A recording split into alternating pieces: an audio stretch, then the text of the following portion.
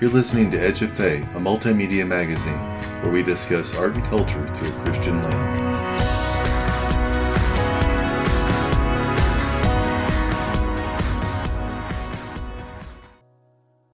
Well, so Gisela, thank you so much for taking the time to talk with us and share a little bit about your new book, The Soul of Wine, Savoring the Goodness of God. How are you today? I am well, thank you, and I'm delighted to be with you, Michael. Yeah, me too.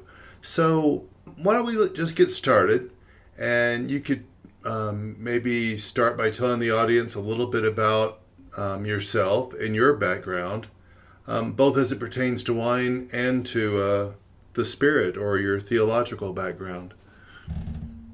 Yes, I think both of those areas are really important in my life. On the one hand, I grew up in Germany on a winery. So thinking about wine and agriculture has been part of my upbringing from the very beginning. And I think that has shaped me a lot in who I've become as a theologian and as a Christian in general, and how I feel we need to live the Christian life. So that's really important. I grew up in the Lutheran tradition, which is a tradition that I think is very committed to thinking through things. That's one of the riches of my tradition, and that I really appreciate that.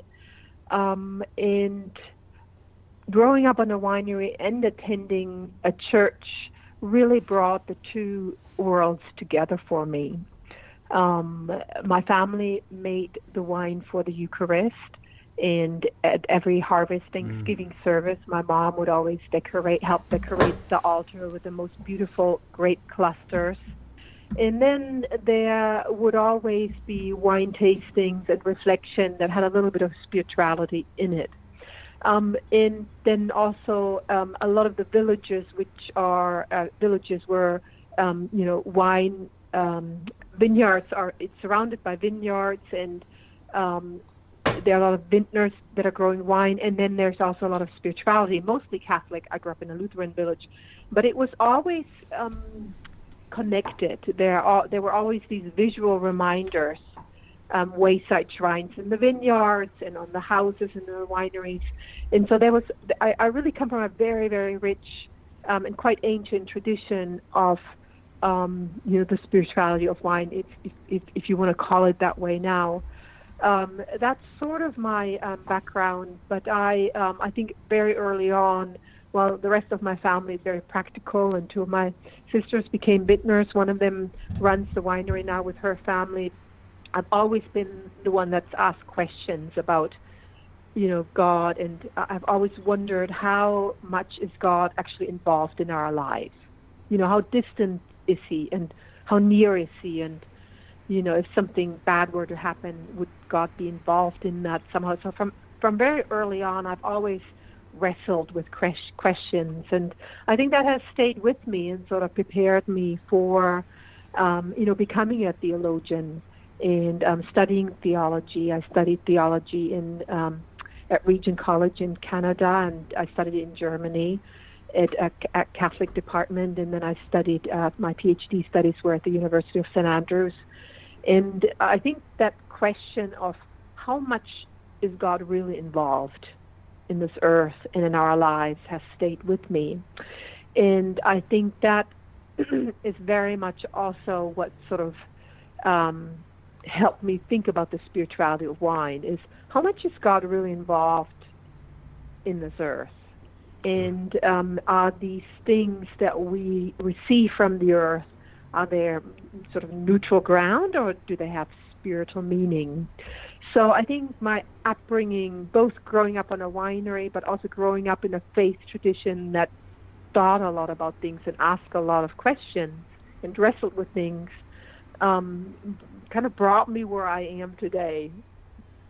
Yeah, absolutely. I mean, I wish I'd grown up on a vineyard. That sounds awesome. As I was reading your book, I was fascinated how much the Bible does talk about wine. I mean, of course, I knew a little bit, of some of the typology of wine representing forgiveness in the blood of Christ in the Old Testament, and then, of course, in the New Testament, where it, literally represents the blood of Christ. But why don't you explain to us why or how wine is spiritual, or at least how it is integral in the part of the spiritual life? I think I always would like to start at the creation account. If we believe that God created this earth, if we believe that this is God's design and that the earth and what the earth brings forth is a gift from God, then that includes wine.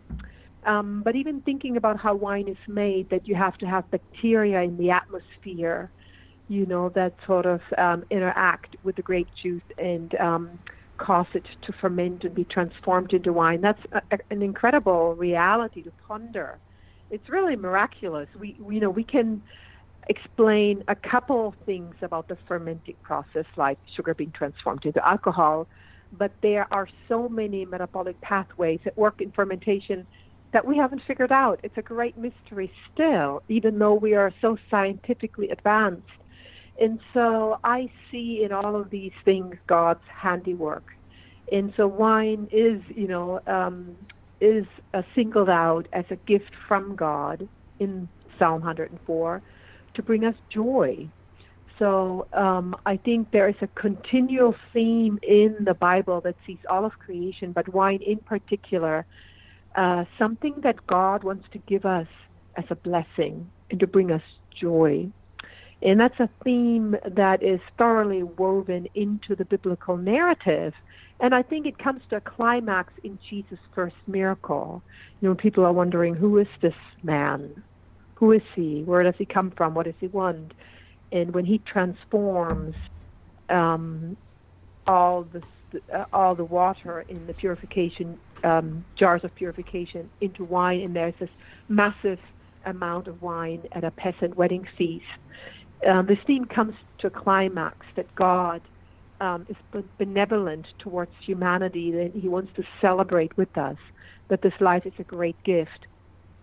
And the Old Testament prophets, prophesied when God will send the Messiah, when he will redeem his people, there will be an abundance of wine flowing down the mountains.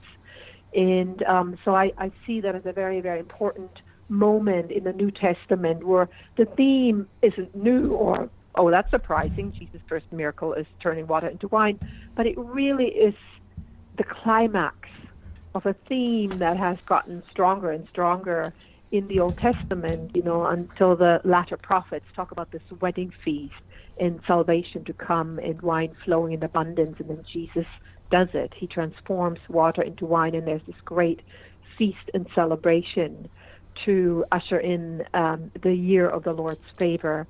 So there is a very, very, a very strong stream in the Bible that talks about wine as a gift. It has a particular purpose in our lives, and to be a blessing from God so we can experience physically, emotionally, spiritually, that God is benevolent towards us. And it also brings us joy. So I think that's really, really important. But because of a history that I can't get into in this short interview, we have forgotten about wine being a gift from God. And we now allow the secular world to define the meaning of wine for us. And that's unfortunate, because in the secular world, often wine is reserved for an elite group of people, or people who want to be really knowledgeable and talk about wine in a very specific way that can sound very exclusive in a very quickly. And I think that's really, really sad, because in the Bible, it's very clear that wine is a gift for everybody, whether you have a lot of money or not, whether you can be very sophisticated in your talk about wine or not. It's a gift for everybody, and it can be enjoyed on many levels. And you don't have to jump through all the hoops of naming certain things a certain way and learning that lingo of contemporary wine talk to then be on that insider group and to really appreciate wine. I really think that we have allowed the secular world to define the meaning of wine for us, and it's time to reclaim what belongs to the kingdom of God. Absolutely, yeah. It can definitely become an arrogant thing, and I guess once anything becomes arrogant, then I guess it's not really blessing God anymore. So maybe we could get a little more specific about the book itself, The Soul of Wine. What can the reader expect, or at least maybe tell us what your goal is with the book? I think I wanted to write an accessible book that's also quite autobiographical for people to understand what does it mean that we reclaim wine as a gift from God, and not just as sort of a consumer product, but really as a gift from God that we are to integrate into our lives, not just in sort of a wine tasting, but into our prayer life, into our life of hospitality and sharing, in rediscovering agriculture as a divine vocation, and then also having some fun and learning to do wine tasting as a spiritual practice. At the very end of the book, I reflect a little bit of wine as a blessing, and then I do give instructions for a wine tasting as a spiritual practice. So it goes beyond what wine writers and wine specialists usually do in leading you into, discovering the flavor profile of a wine, to add that spiritual dimension. So it really is a book for anyone who wants to learn about wine, and you can be very advanced in your understanding of wine, or you can be a beginner. It doesn't matter.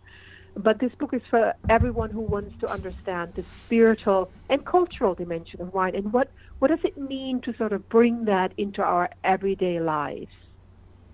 Right, absolutely. That's very exciting. People, yes, anything that makes your life a little more relational and a little more sharing and welcoming. I think that's great. Yeah, and that's not an easy task, because our relationship with food and wine is often fraught with difficulties and pain and struggles. And that's sort of the mark of our time. And I think it's really, really important that we ask, how can we allow God to redeem those places where we struggle with food or wine? And I reflect on that quite honestly, because I've gone through some of those struggles. And so I wanted it to be a book from, I call myself a wine pilgrim.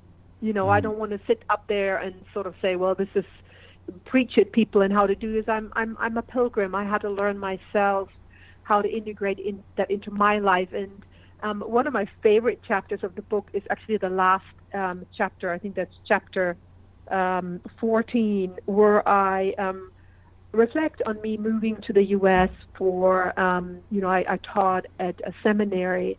And it was a very important experience, because I moved into a culture where wine wasn't part of the church or the Christian culture. And so I had the opportunity to introduce some people here in the U.S. to how to do this.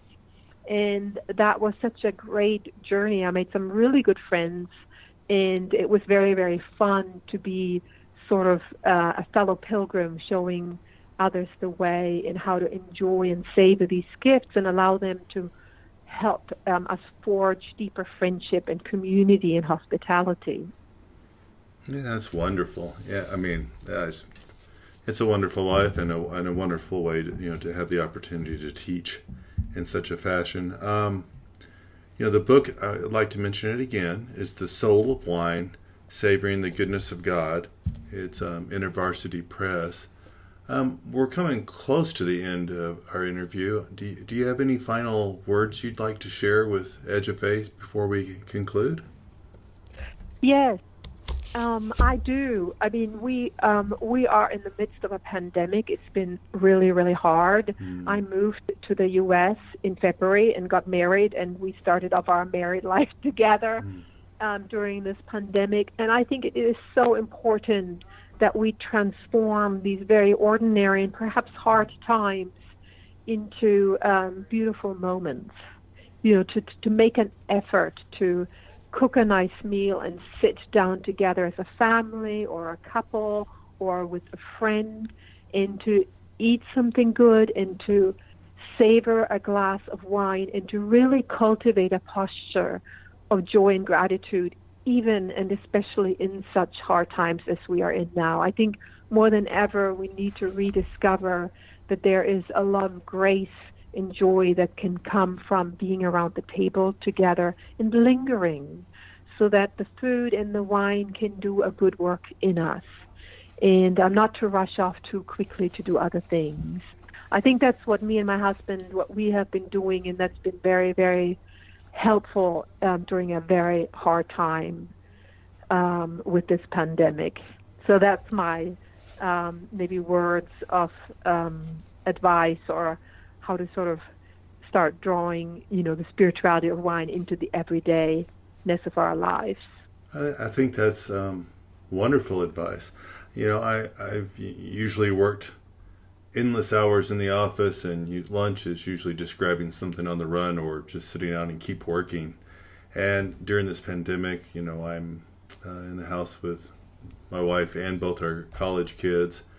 And I've noticed now, like at lunchtime, I like to cook, but I never cooked at lunch. Now I'll cook myself something rather than just grabbing a quick meal. But now I'm like, hey, would you like this? Would you like that? I'm constantly trying to cook and entertain and keep the family around the table.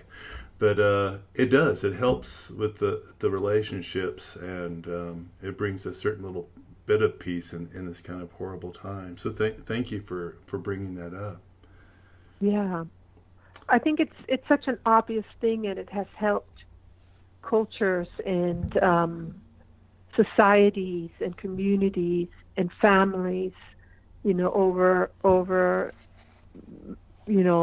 thousands of years, and we actually have lost the art of the table, the gift of the table. It's disappeared for a lot of families, and I think this is a really, really important time to recover the table as a central piece of furniture and time together as a family. I think if there's something good that is coming out of this, that we need to rediscover and really hold on to the table, move away from the TV and the screens and all of that for time, and gather and connect and ask, how was your day? How are you doing? And savor. And I'm very, very glad that so many people are rediscovering it. Absolutely.